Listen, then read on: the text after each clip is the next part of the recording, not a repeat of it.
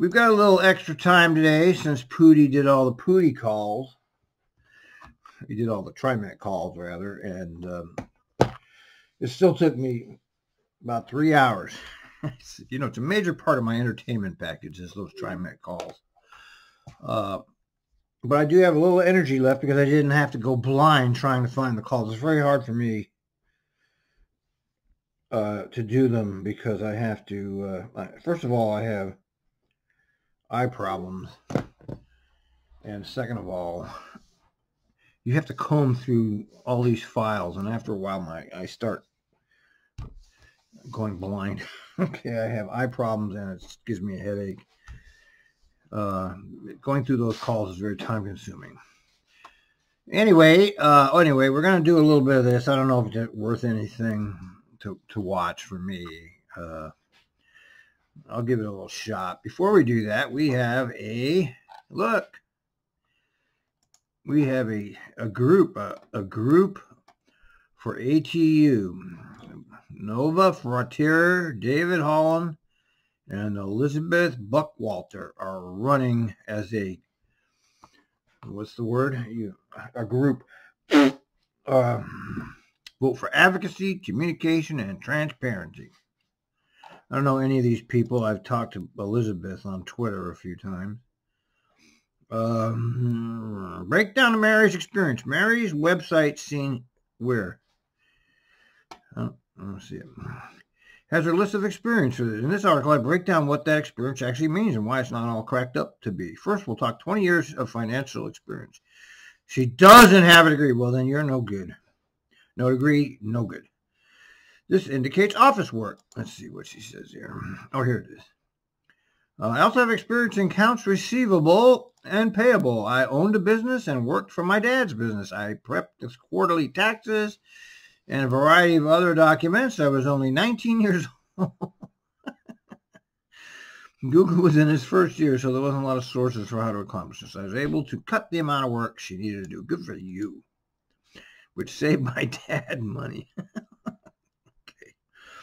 This gave me the experience to oversee, done it my own business. Let's talk about CDARS next. I don't even know what that is. I found this article helpful in understanding what they are. What is it? Let's see. Certificate of Deposit Registry Service. What do you want? What do you mean, what do I want? What do you want? Get out of here. I'm doing a video. Simply, it's a method of deposit where large sums of money are spread across multiple banks to keep the sum under $250,000. FDIC insurance. It's smart, but any banker worth his salt would mention it. Okay. I'm not going to read it. Well, okay, it's not that much. Okay, reporting card members to ATU is her job. It's not experience. It's like saying, I open doors for your passengers. The same is true for her next statement about submitting documents for the independent auditors. Okay, so she must be wanting to go for the treasury, I guess. Treasurer. All right. That's nice. Okay, back. All right, and let's see. Where's the rest of it? So that's just one person. Is there any more? Mary, is she the pro? Where's the other ones? ATU757 needs change. We need real advocacy, communication, and transparency. Our union needs to modernize community. No more backroom deals. Yeah, right. We need to stand firm. Join our campaign. Okay, let's look at it. Let's click this. Elizabeth. Okay, here's Elizabeth Buckwalter. I've talked to her on Twitter. She's not so friendly to me. They don't like me. They think I'm against them, but it's not true. I'm not against you. But I'm not like, if you're going to be a dick or, be a piece of shit behind the wheel, I'm not going to support you. I'm going to call you out. That's what I do. Let's see what she is. I'm interested in her biography. I'm a Trimet bus driver working vacation relief. Oh, she's a shop steward. She's been there 5 years and a steward for 4. My year's experience in community service will be more than an asset to the union. I see the frustration, confusion, and even fear. I want so much for my union siblings to feel strong and confident at difficult jobs we have. Twice now I've been at an organization that was similarly struggling with engagement. Twice now I've helped build organizations into a thriving community. You can see it on Foster Boulevard. I want this union to thrive. I want to see us proud of our work. I want us to feel of a family. Advocacy, communication, transparency. My first task will create a budget committee, not just of union reps, committee of union members across the properties.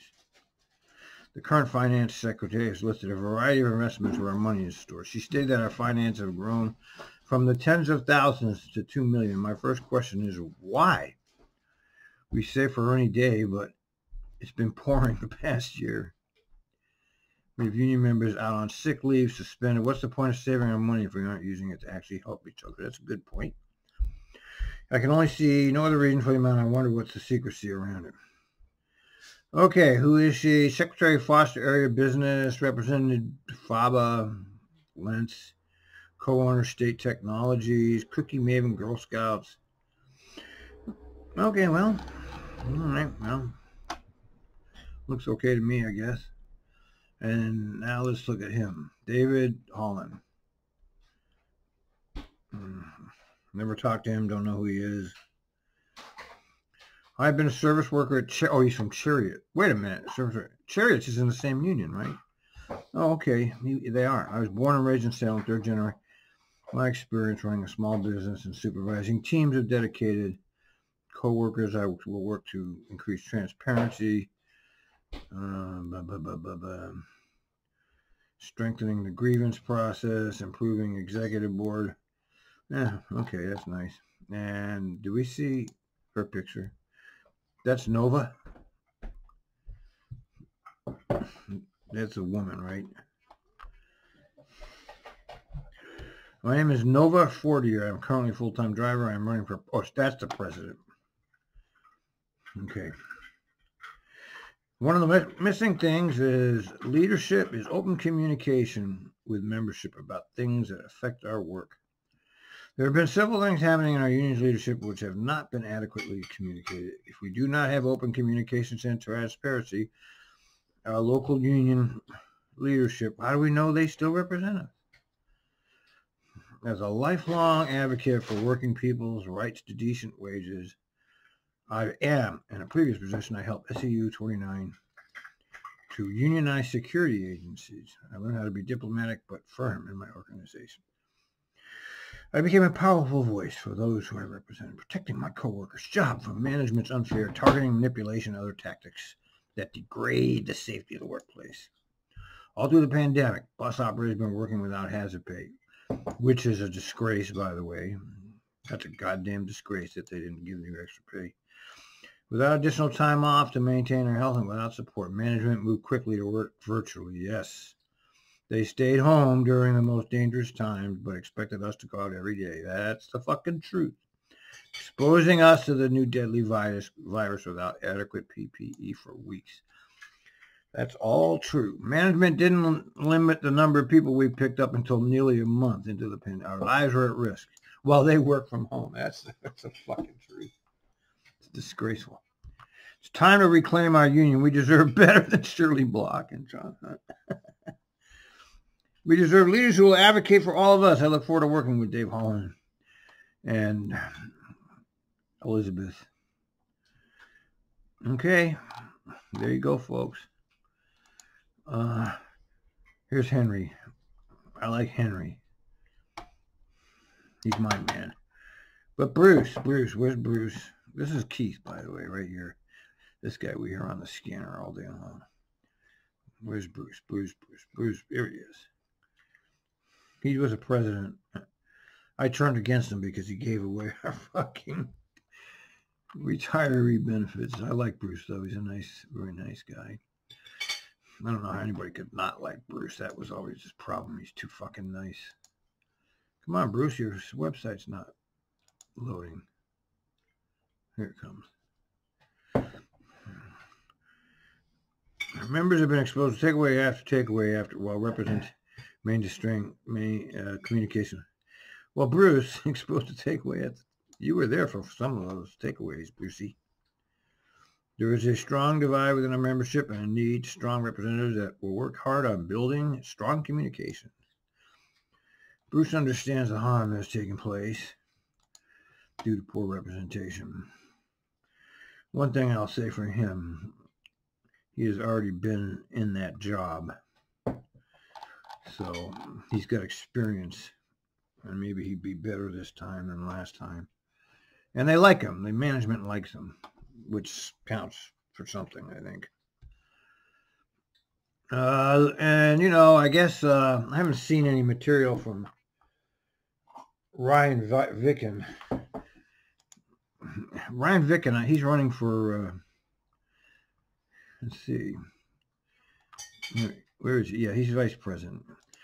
You know, I don't know if you've been following his fights with the management, but he's proven he's not scared of the management.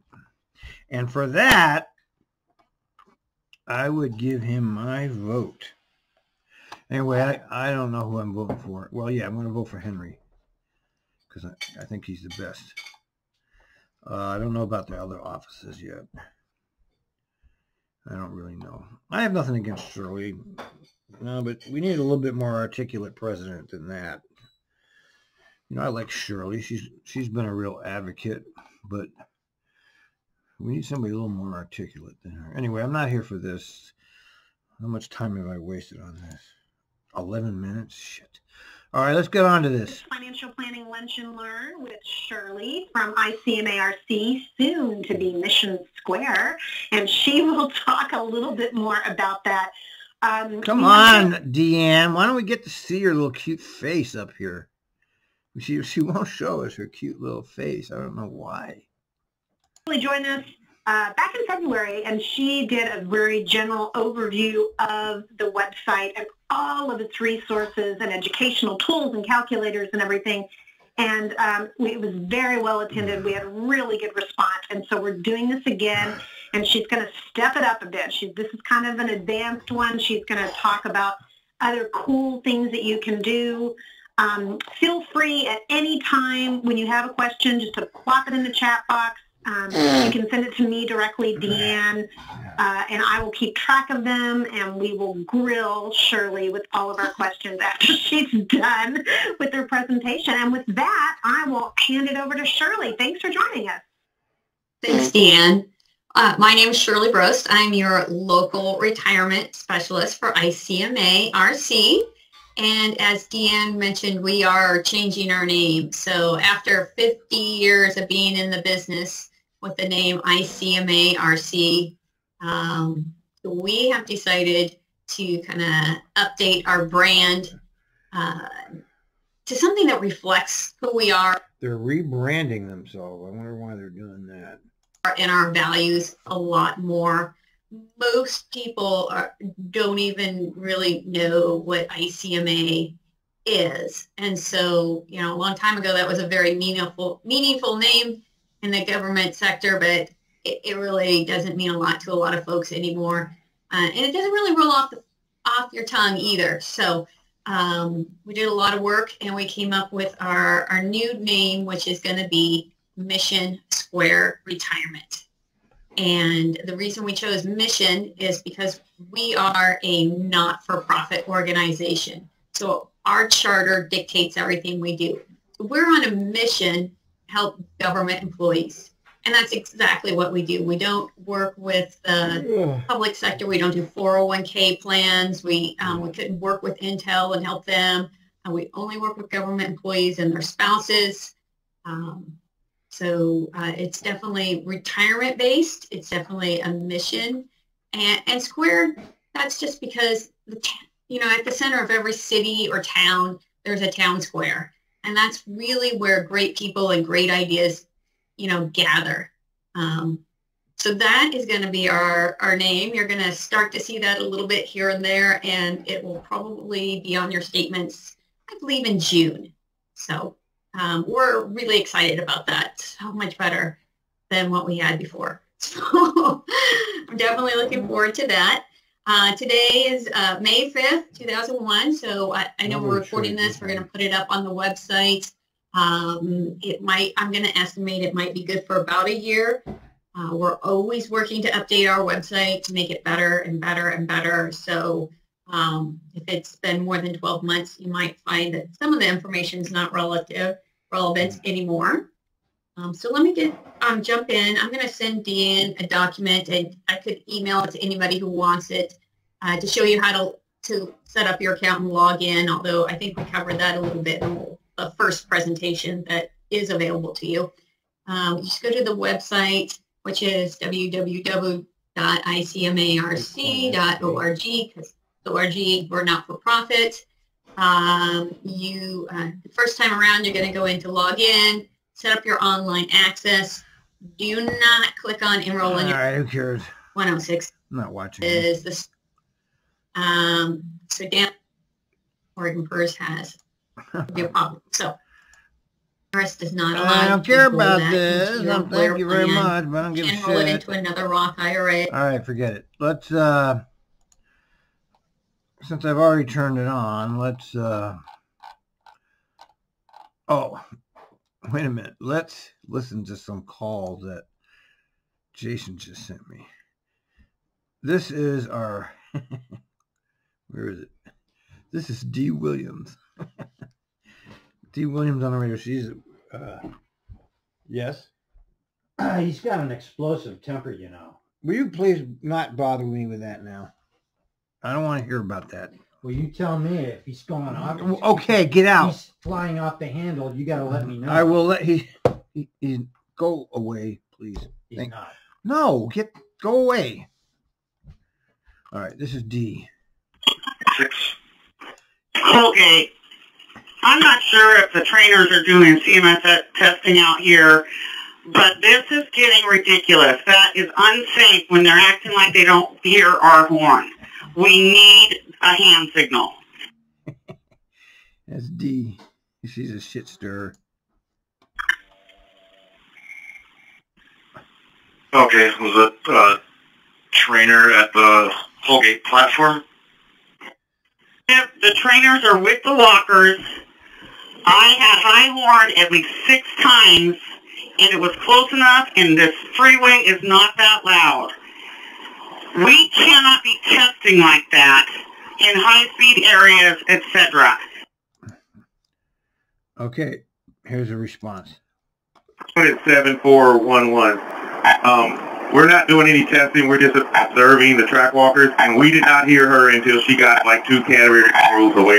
It is very hard to hear out here, and that's why we're here trying to figure out how to help our operators do this successfully.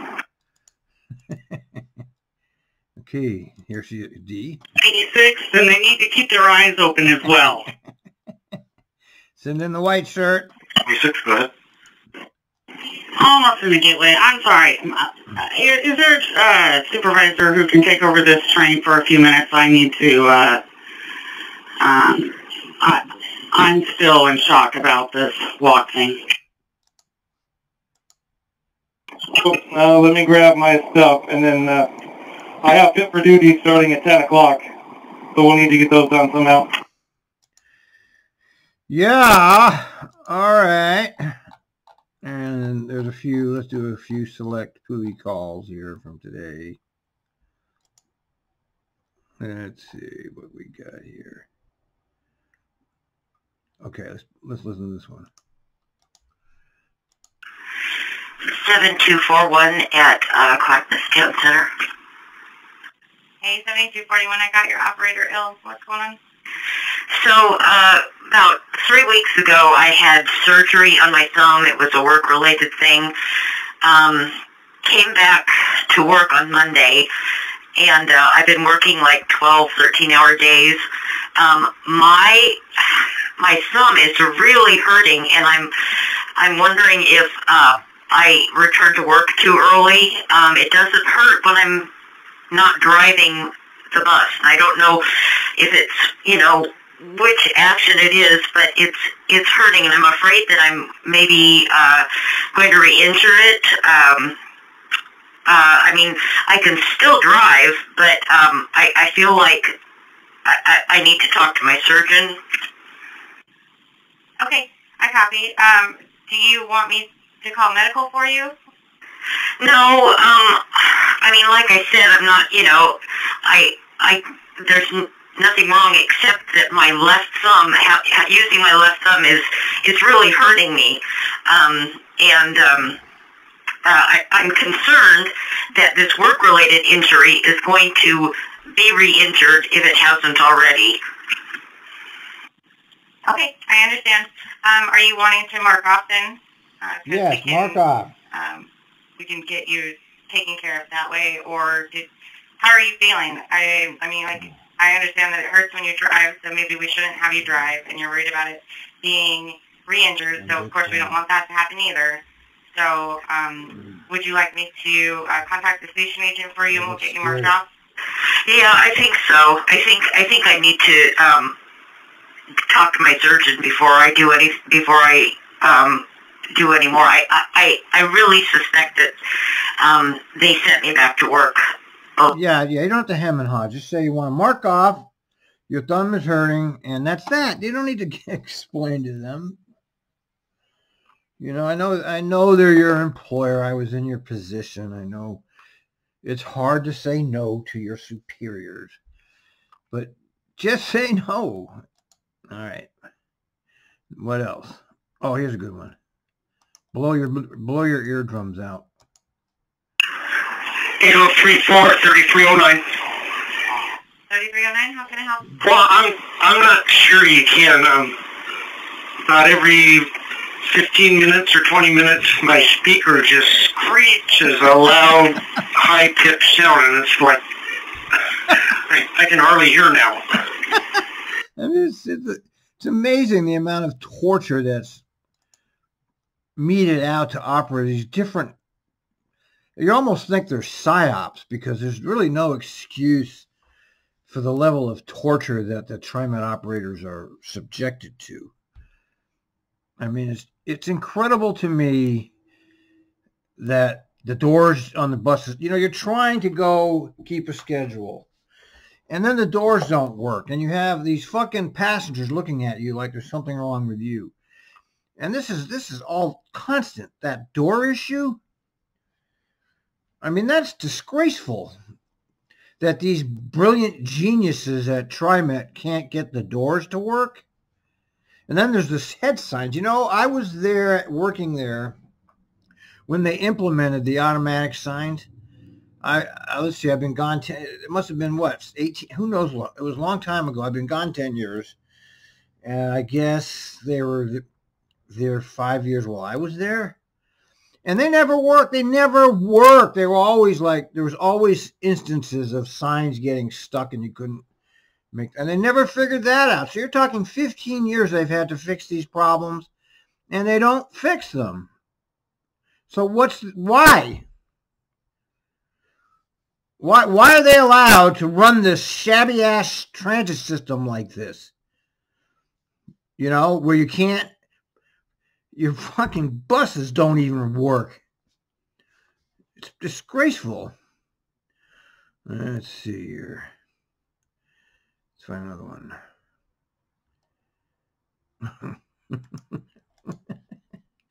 I get a kick out of this stuff. 7337. I have a passenger that just told me she was going to kill me, and she's getting off the bus, so you can disregard. Yeah. Okay. Are you doing okay after that? My door is closed, so I'm going to just sit here for a moment and collect myself. Okay. Yeah, fun. It's fun. Okay. Okay, listen to this guy. I call this guy Mr. Enthusiasm. Well, good morning, 1703. He answers the fucking radio like that every fucking time. Okay, this driver's having some problems. 2234. 2234, I got your operator ill. What's going on? Oh, this last 22 trip, I've had this major bad bloody nose, and I made it through half that trip back over here to Gateway late, and I don't know how I'm going to keep doing this, because I can't wear a mask, I can't get it to stop, and I think I should just go home and Yep. See what happens or how I get it to stop. I don't know. Go home. Go home. All right. Oh, yeah, here's a drama. These drama, we hear these, a dozen of these a day. Yeah, 3034. 3034, how can I help? Do you have a supervisor or a fare inspector somewhere near 82nd Drive? I got a lady that, well, first of all, won't pay her fare, and secondly, she leaves her mask down, and she's got it up now, but I'm sure I'll come down here and get it in a few seconds. Okay, neither of those things should bother you. Okay, you have your mask, you're in a compartment. Your pay is not contingent upon them paying the fare. You shouldn't even think, I never, in 20 years of driving the bus, never once thought of actually making an issue out of a fare. It never occurred to me ever to actually make somebody pay a fare or to make an issue out of it. Just stupid. It's just stupid. You're creating unnecessary problems for yourself. And the same things with the mask. And the mask, I'm beginning to think the whole mask thing was another. I mean, everything in our life is a psyop now. Everything that's happening to us is to fuck with our heads. And this mask thing is another one. I mean, why didn't they just say it's voluntary? Because it is voluntary. Why do they have to go around saying it's mandatory and then not enforce it? That's a psyop. So they planted a seed in the public's head, and then they fuck with their heads because they never intended to enforce it. So it was voluntary.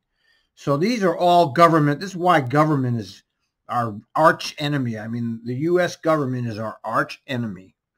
Everybody in the government, whether it's Trump or Biden, is your arch enemy. They're only there to steal from you and fuck with your minds.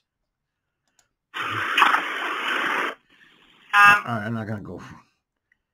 Let's see. Okay, I'll do a couple more now. 2037 Southeast Start and Center 17 is heading inbound. Oh, 2037, I got your love verbal. Do you have one on? I've asked him to exit the bus. He's calming down now because we heard the song, but he's just yelling at me because I asked him to wear a mask, and he's just getting louder and more verbally abusive. Now, don't you know? See? Give it up. Give it up. We hear a dozen of these a day. Okay, of people getting fucking in shit because of this mask. But apparently the management doesn't communicate this to the operators because they call in and they go, oh, that's interesting that we can't do anything. They don't even know. It's fucking crazy, man. All right, this is the Deke here. And God love the Deke. I love the Deke, but some of his ideas are not. 3306 at the garage, Clapham. Okay, I'll be. Well, I had to pick up this guy in a wheelchair who's unknown on this route. He has lice. He has open sores on his feet. He's filthy from being on the street. No telling what kind of diseases he has. And he was giving him a ride because there was another ADA passenger there, and he wouldn't take no for an answer. He's a rolling biohazard. Anyway, long story short, he was on my bus, and there's some substance on the floor. I don't know if it's from his feet or what. It's your job to pick these people up, okay? Your job is picking up the dispossessed and those people in the ditch. And when I worked there, I don't ever remember denying anybody a ride because they were a biohazard. I don't even remember that being an issue at the 10 years ago and further. I don't think anybody ever did that. I don't remember that. I know my memory's not so great anymore due to various external factors, but I know it wasn't an issue. Okay, when somebody pissed on the bus, you just roped it off. If somebody shit on the bus, you just roped it off. They didn't take the buses out of service. And I don't ever remember denying people service because they were biohazards. This is something that's only been happening in the last few years. I mean, you can't do that, okay? You can't do that. That's like saying you can't walk down the public transportation is funded by the taxpayers, and it's available to everybody without exception, unless they're like a violent or a Trimet barber type guy, somebody who's in the ditch and is filthy dirty because of being in the ditch. You can't just leave them there. You can't do it. What do you think you're doing? How come that's even allowed? It's allowed because we have a government that doesn't care about people. It's all self-absorbed. Anyway, I disagree with him about that one. Now, the next one is, and I agree with Deke on this one. 3306 Monterey Avenue. 3306, go ahead. Just for the record, I'm kind of steamed that my life could be in danger from somebody who could possibly have staph infection. Yes, the cleaner came in and did his thing. But I just want to lodge a complaint. If I say that the bus that has been contaminated, and I get told that we don't have buses to trade out, I feel marginalized. I feel like y'all let me down. And he's got a good point. If he wants a new bus, why won't the management oblige him? I don't understand the management obsession with not trading operators when they have buses. They have extra buses. The service is still cut 10%, which means they have 60 extra buses. Okay, there's 600 buses. They cut service 10%. So there should be 60 extra buses at all times. So what's the issue with trading the bus? I mean, they've always made a big deal out of that.